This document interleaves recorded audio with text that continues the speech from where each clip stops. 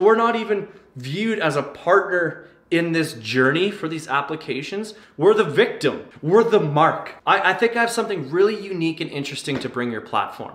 And there they are, just with the laser dot on your forehead. They're like, here's a dumbass. Let's get him.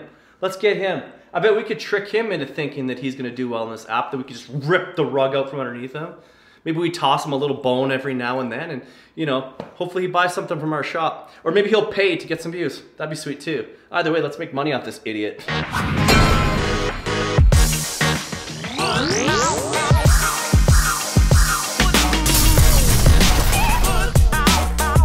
So a mutual of mine, I'm bigger on TikTok and she's bigger on Instagram. And I asked her, I said, hey, let's exchange information. I'll tell you how to do better on TikTok if you tell me how I can succeed on Instagram. Because my numbers on the two, they are not linking up. Her reply was, you can't. She has over 100,000 followers, by the way. She said on Instagram, to make it, you need to be A, a female, and B, you need to have been an influencer like 8 years ago. If you're a person who's trying to grow on Instagram, you know exactly what I'm talking about. Instagram, or I should say Facebook that owns Instagram, is a racket. Just make sure you're using Reels. Those have the best reach. For all of your longer stuff, make sure you're using IGTV. That's something we're trying to push. We want to become the new television. And make sure you're posting your stories like 10 times a day. That's really good for engagement. We have polls on there. Make sure you're asking a ton of questions of people. We have music plugins. Add some music. Make little mini videos. Spend up to time on there. And also make sure you're putting down all your pictures and stuff in that feed. Repeat, repeat, repeat, repeat. And maybe, just maybe, we'll give you like a follower a week.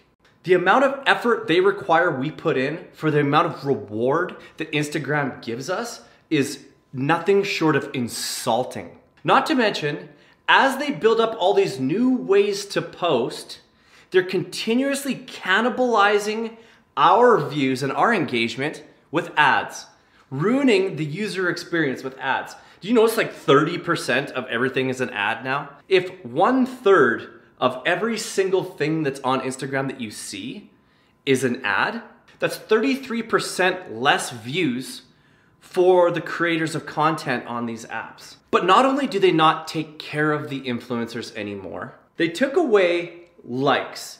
They wanted to take away the status of influencer. Like seriously, you have to think about how messed up this is from a morality and labor standpoint. Okay, what they're essentially doing is they're taking away our likes and our ability to monetize the content that we create, while still trying to get us to post as much content as possible. So they have free content and a free draw to the app and free marketing. Then they're using our content to run ad rolls to our followers, and they keep 100% of that. Think about that for 1 second. Okay, YouTube does a similar thing, but what they do is you own those ad rolls. So if they're running ads on your videos, you get a piece of that because you brought the people there. Instagram has their own system where they're just like, we want to completely commoditize the talent on here and we just want to make all the money. It's so greedy. They now make you pay to play. If you want to get engagement, if you want pushes, if you want people to see your stuff, hey, we gave you a $10 ad credit. You wanna like promote this? Wanna boost this post? Maybe get in front of some new followers? It's like, oh, you're giving me a credit. You're giving me a financial credit for the thing you used to do for free. Now if I want anybody to see anything, I gotta pay you for that. And why would I do this? Oh yes, because I don't want to know how good my post is doing anyways. Like, it's comical that they want to charge us to boost our posts. They want to charge us to gain more reach and more influence so that when we get there, there's no pot of gold at the end of the rainbow. There's nothing there for us. We just have an increased ability to make more ad roll money for Instagram. Instagram is just a terrible place to be right now. They're squeezing every penny out of you like the mob. This is just so interesting when you consider that the direction that the world is heading lately. How people have an increased sensitivity to a few giant corporations owning everything, right? This push for buy local. That's exactly what's going on here, where Facebook is basically turning the every person into a free labor force, making their apps worth billions and billions and billions of dollars, and they don't even throw us the scraps anymore. So if you are a person who believes in buy local, it might be time to support your local influencer. Like, I know that influencers have sort of a bad rap, but I don't think the average person understands how hard influencers work for how little that they get, right? People just always picture that one influencer that's, you know, rapping on the door of an ice cream shop saying, give me free ice cream and I'll take a picture in your store. And they have like 400 Instagram followers and call themselves an influencer. Or the people just getting photographs in front of a waterfall and just saying, look at me, and they're just silver spoon people living at their parents' house or in a free mansion. That's the perception of the influencer. But your real influencer, they're working nonstop, 7 days a week, no vacations for almost no pay, trying to bring quality entertainment and connections to people on these social media applications. And these applications are fighting to take away our little bit of empire that we're trying to build. All of this leads to a place where we shouldn't be focusing our attention anymore. Where should we focus our attention, Bads? That's simple. TikTok. TikTok is finally breaking free of that perception of it being this cringy kids dancing app. It is not that anymore, guys. It has top talent, phenomenal content. It has a world. This is not an advertisement, by the way. TikTok is not paying me to say any of this. This is truly, as a content creator who uses LinkedIn, TikTok, Byte, YouTube, Instagram, Twitter. I'm posting on everything. TikTok is the only one that respects me as a creator. It's the only one that isn't completely riddled with ads. The only place that you can grow naturally. The only place where you can post one thing in one way once in a while and get meaningful reach. You can start from zero and get hundreds, if not thousands of views on your first post. You don't need to optimize it for SEO. You don't need to jump through a million hoops. You can do anything and they will give you your shot. Their algorithm is so good at categorizing your content, tagging it, figuring out who your audience is gonna be. It takes care of that work for you, like it should in 2020, coming on to 2021. The app should be smart enough to know who your audience is. That shouldn't be up to the content creators to hold technology's hands through these processes. And TikTok is just light years ahead of these stagnant applications, these platforms that have just been wringing you out for every ad penny for a decade. Not to mention, TikTok actually puts the creators into the driver's seat when it comes to creating ads for TikTok. They brought the TikTok Creator Marketplace out. And basically what it does is a bunch of companies, brands, can go through all of the different creators that are on the Creator Marketplace and choose which creator they want to work with to make ads. And TikTok doesn't even take a piece. They facilitate the entire transaction so that we can make a little bit of money as people who are bringing eyes and watch time to their application. Like, it's absolutely novel. This is going on TikTok, while Facebook is out there just trying to cut us out of the entire equation.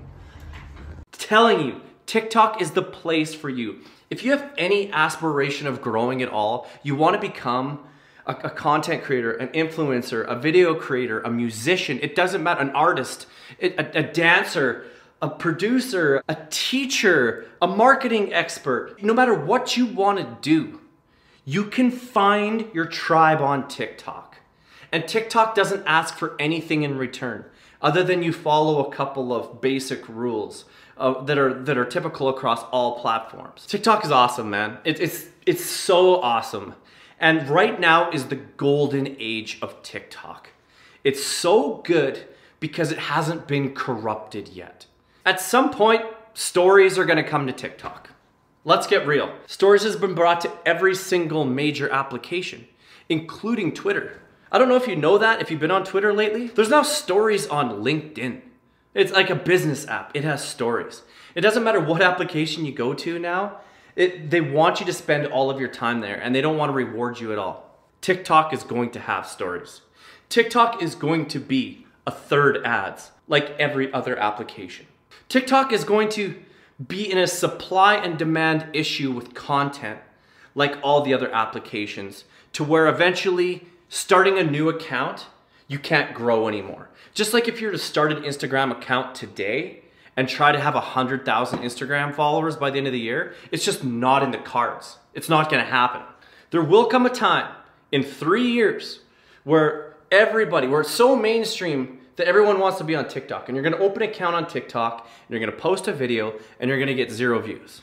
And you're gonna post another video, and you're gonna get 3 views. And then you're gonna post another one, and you're gonna get 5 views. And then you're gonna post another one, and you're gonna get 0 views on this one. You're gonna be like, what? I thought I was trending up. I thought I was getting a couple extra additional views every time, but this one got 0 views. Oh, you didn't make the For You page on this one. That's how it's gonna be. Right now, every single person gets a shot. Every single person can grow. So get on there, guys. Don't sleep on TikTok. Get on there and make your first video. If you're not making content, if you want to be, if you're on some of these other social media platforms, TikTok is the only application where you can post a video right now and wake up tomorrow to 1,000 followers. There's literally no other application that can do that unless you completely game the system. Like, unless you go with some just clickbait disaster of a video that's just like teases people into needing to watch it, and it just goes lucky viral, and for all the wrong reasons, and there's a bunch of engagement underneath because everyone's saying, why did you post this? You're such an idiot. Like, unless it was just wildly controversial and polarizing, then maybe, okay, maybe you get a push then.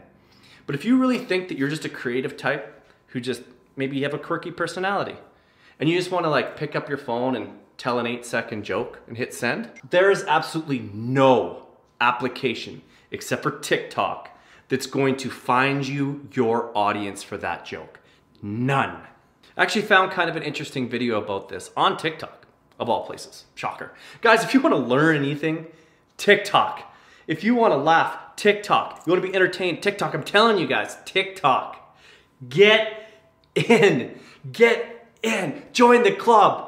Let's hang out on TikTok. So on TikTok, I saw this video talking about the Instagram algorithm and how it's built to basically make your life miserable. Instagram algorithm is really frustrating because it keeps what's called throttling the reach. They're reducing the reach more and more and more because they want brands and advertisers to pay for more reach.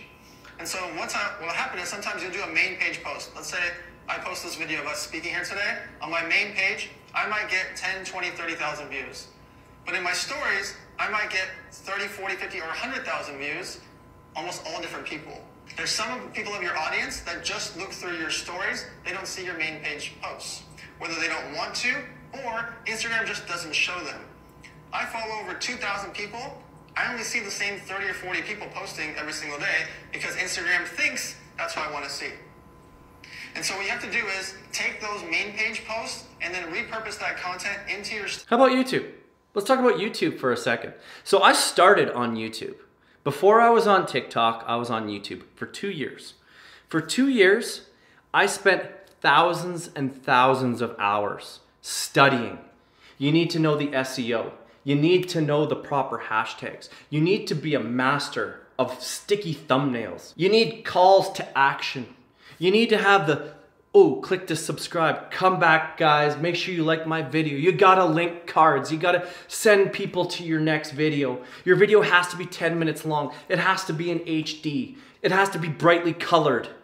It has to have sticky content matter. It has to have a perfect title. It has to have a perfect description with tons of keywords. You do all of these things for nothing. For absolutely nothing. I did exactly what YouTube told me to do for 2 years. And I was putting so much effort into my content, guys. I'm talking 30 to 40 hours to make one 10-minute video. And I was making it every week for 2 years. I got 131 subscribers from that. I had a plugin from vidIQ, I think that's what it's called, that would tell me how long at my current pace would it take for me to make my first dollar on YouTube. You know how long it was? 167 years. If I poured 40 hours a week for 2 lifetimes, I could make my first dollar. That is how terrible the discovery system is on YouTube. This platform is so gate-kept. If you didn't start making vlogs 15 years ago, you're not breaking into YouTube overnight. Like, it just doesn't happen anymore. There's the odd anomaly, right? There's that success story and they'll rub it in your face. You're gonna know all about them. But for every success story, there's hundreds of thousands or millions of people putting in their blood, sweat, and tears to get a single follower on YouTube, and that follower never comes. Guess what app doesn't do that? Freaking TikTok, guys. So after 2 years of just having my soul crushed by YouTube, but knowing that I wanted to be a content creator, I heard about TikTok. And TikTok, this was in October of 2018. At the time it was this cringy kid app. And I'm like, I'm probably too old for this app. But I'm like, I don't care. I want to make really cool content and I want people to see it. And I heard that people were seeing TikTok content. So I'm like, this is dope. I'm getting on here. So I got on TikTok and wouldn't you know, I'm growing. Shocker. YouTube and Instagram got it wrong. There's actually people that want to see my content. But every other platform is completely inferior and archaic at helping people find your content. It doesn't care if they find your content because none of those platforms care about you. They don't care about you at all. For them, they want people on the applications and they're gonna gouge everybody who's on there, and they'd rather you just be a struggling creator. That's half of the people who spend all the time on there, right? Who are they pitching these ads to on Instagram? It's content creators, because we're the ones who have to post in 4 different ways. They're on there 15 times a day trying to figure out what's going on and stay on top of things and engage with people and do all the best practices. They're pumping all these ads into our heads. So what happened? After a year and a half on TikTok, I had 66,000 followers. And I was super proud of that. Like that's pretty good. It's hard to make money off that. You're not like an influencer. You're not really doing ad deals. You're not doing a ton with 66,000 followers, but it's still pretty cool, right? And it shows that you're on the right track. After that, I kicked it into high gear. I started making even better content, and now I'm at 630,000 followers, which I've got in the last 6-7 months. Again, unheard of on any other platform. I'm now doing brand deals after 6 months, unheard of on any other platform. People are reaching out to me on LinkedIn and Instagram. Never would have happened. No one's ever reached out to me because of my Instagram account. Of course not, but they'll use Instagram to talk to me. That's the only thing Instagram is good for. That was a long video. That was way longer than I was expecting. Nobody's gonna make it to the end. If you guys made it to the end, let me know, because I seriously doubt that you did. That would be pretty cool if you did. Maybe that helps you. I don't know. Do you guys like those platforms? Let me know. Deuces.